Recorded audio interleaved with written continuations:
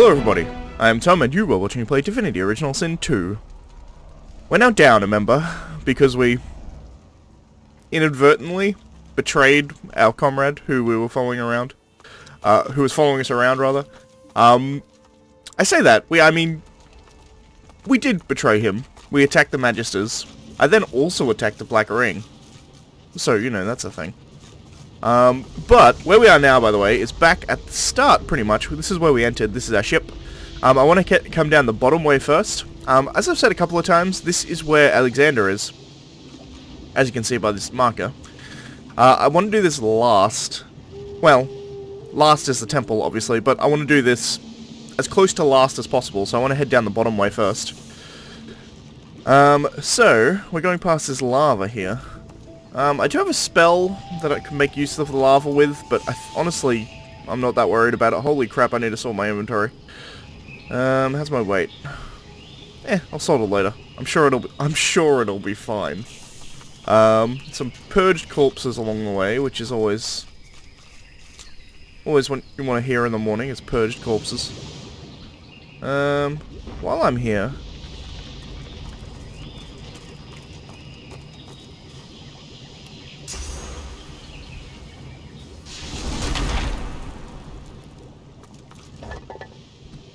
cool.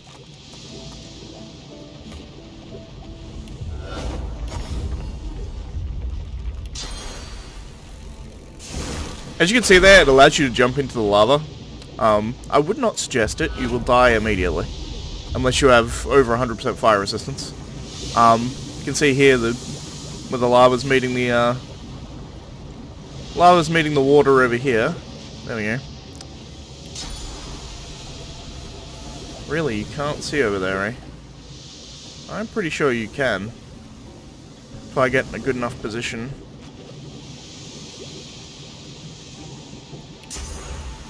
Yep, totally can.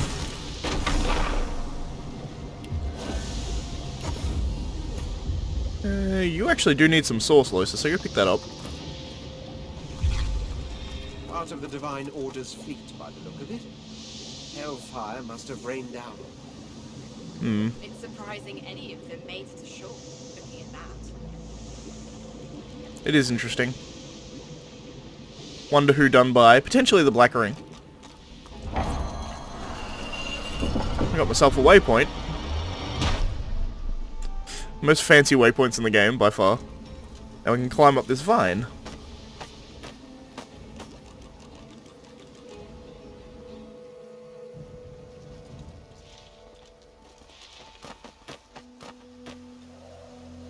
Even more vines. This goes up quite a ways. As you can see, we're now in the clouds. What holds this aloft? Yep, pretty much. A temple in the clouds. What holds this aloft is a fairly good question. Before you stands a shrine to Amadia, her solemn face carved of ancient stone.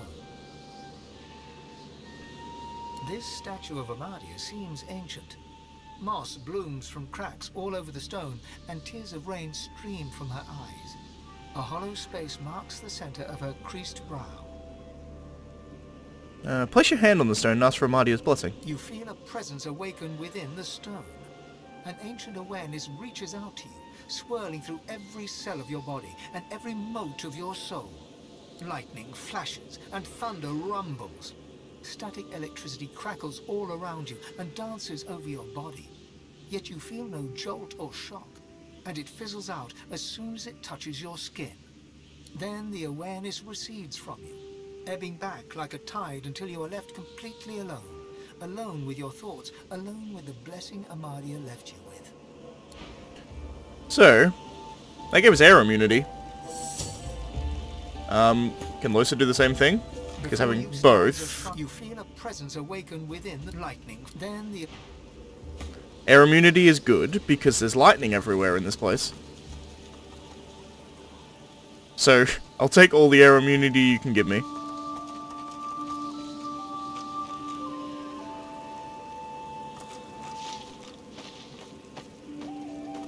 So there is a way down here, but I don't know... At least I don't think I can jump up here. No, that's like the way back afterwards, I guess. Amadia's fire wand is blasting fire everywhere.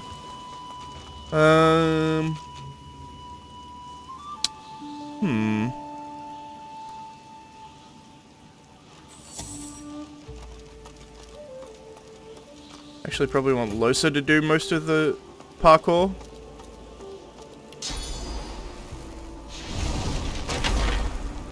The reason being...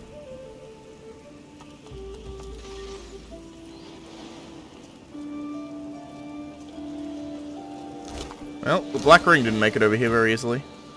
The reason being is that Sir Laura is with the Red Prince, and I don't necessarily want him to get covered in fire, if at all possible to avoid.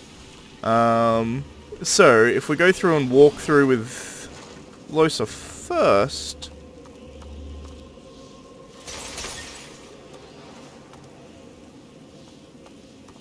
it makes things slightly safer, if nothing else. There's a pedestal here. Now to find out what effect that had. So that opened the ice door. Presumably we do that, and then it opens the fire door.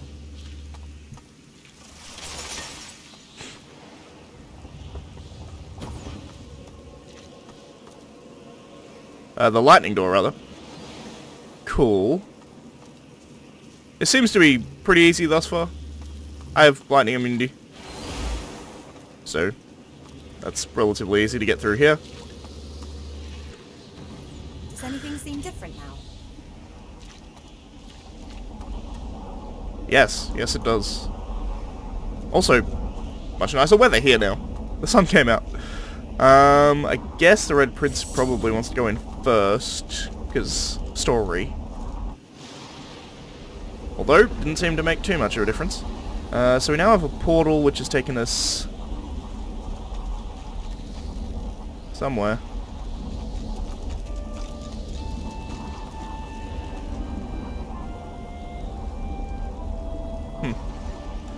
What's throwing me off here is this little part on the map here, which is right here. I don't really know what's over here. It just seems weird that they'd have this little part on the map accessible? I don't know, it's weird.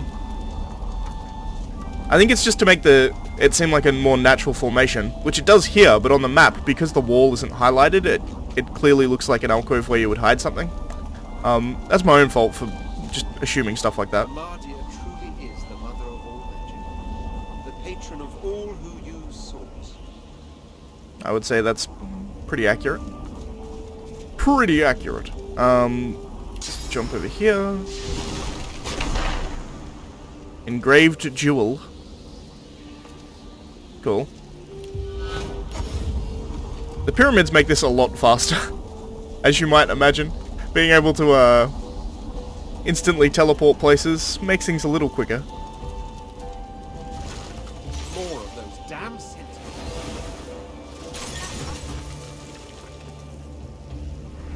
Oh, Knight of Amadia is still alive. Well, I mean, I can make it through here once again relatively easily.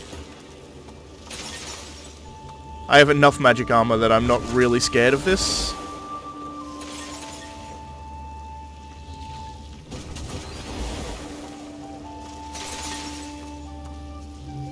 Let's just do that. No, go through the shit.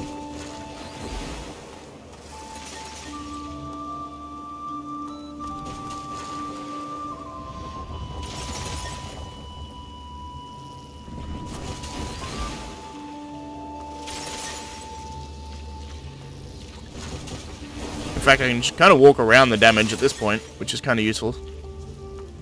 And we undo this one. Cool.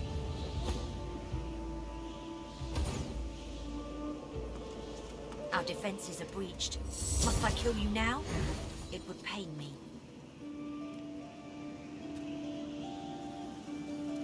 Note that it would probably pain me, too.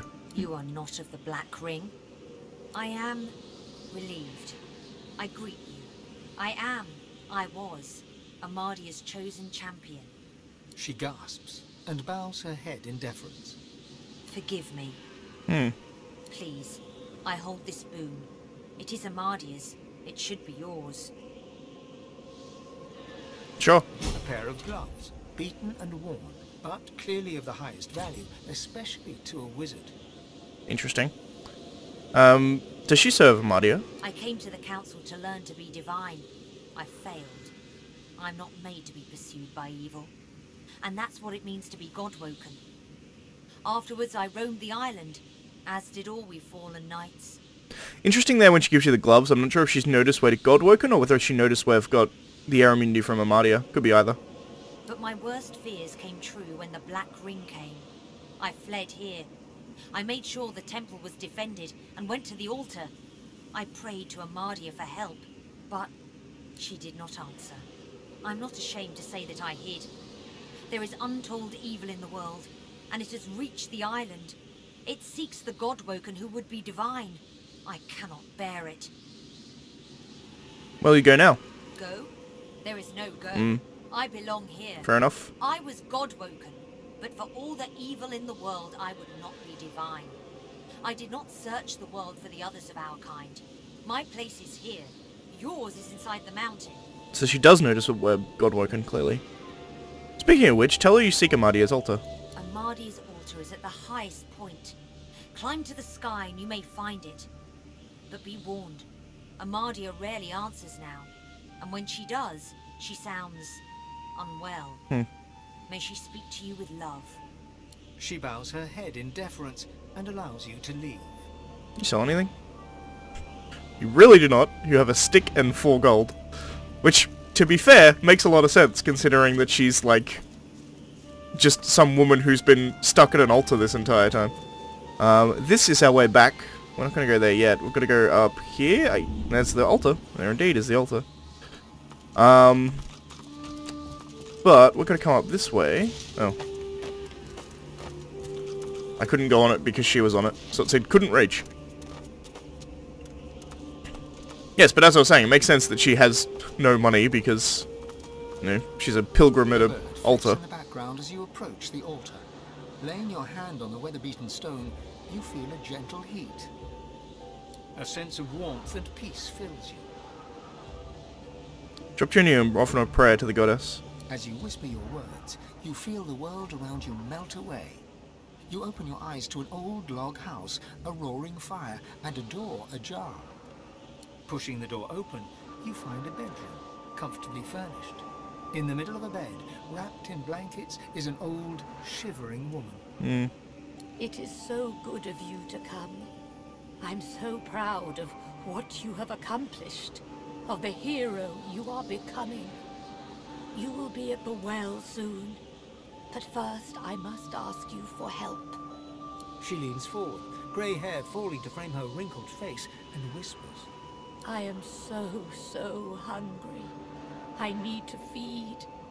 I need your sauce. Interesting here.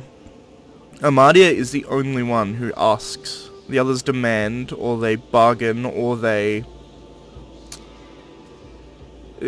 try and trick you into giving sauce or power or strength.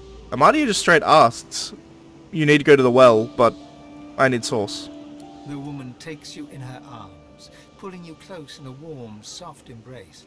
You almost can't help relaxing as her warmth spreads through you. You're still breathing in her scent, the smell of home, when you feel her claws. They press into your back, tearing cloth, breaking skin, pushing deep into muscle. A gasp escapes your lips, and you sense it, her ferocious hunger as she starts to feed. You feel your sauce draining away, your energy sapping, your own hunger becoming unbearable. You push her away, staggering backwards, until you rest gasping against the door. The figure in the bed draws the curtains and smiles as she's bathed in moonlight. She turns back to you, her grey hair now streaked with gold. She gets out of the bed, walking towards you, but you feel your god pulling you back, pulling you away from her claws. The room fades, but Amadia's moon remains, now emblazoned on the altar before you. I believe and I could be wrong here, but I'm pretty sure even if you refuse Amadia, she still gives you the correct symbol. And I'm tempted to check that, but I honestly can't be bothered. It's just kind of a pain to go back and try and check it. But it is interesting that Amadia is the only one that will freely give you that kind of information. All the other gods try and swindle you in some way, but Amadia will just give it to you. And she does want your source, because she's dying without it, but she literally just asks. Before you stands a shrine. Examine the statue, reach out and place the gem into the hollow between Amadia's eyes. With the grating sound of There we go. stone upon stone, the statue of Amadia moves to one side, revealing a secret room. I skipped through that first part of dialogue, apologies for that, but it's dialogue we've already seen before. We have some Drudene, some Earth Tongue, some Augmenta, and some Fahrenheit. This is an interesting place. It seems kind of like either Amadia's office or the office of the servant. It's hard to tell which. But we get... wow. I think that's the first time I've seen Deep Freeze. I don't think either of my characters know it. No, they don't. Characters in the cone that are frozen and below 10% vitality shatter and instantly die. Otherwise, they receive 531 to 585 water damage and become frozen. Cool. It's essentially Cone of Cold from D&D. I think we go Red Prince with this. Then again, what are her water spells like? I mean, eventually I will need more memory. But as of yet, I can't really use it, so... I think wits are more useful for me at the moment. Within the coming levels, I'm probably going to need some more memory, but for now, it's fine. And then... you know what, I'll organise all this off-screen. In fact, I've probably already cut a lot of it out of the episode. So, assuming I did cut it all out, I've done some working around here. We have Pyroclastic Explosion here because damage. Everything else is mostly the same. As for the Red Prince, we now have a second bar. This is his damage bar, and then going on to his second bar is going to be his buff bar, which I will sort out between episodes. But that's going to be it for this episode. So, if you liked the video, please leave a like. If you're not subscribed, please consider subscribing. And as always, thanks for watching, and I shall see you next time. Bye, guys.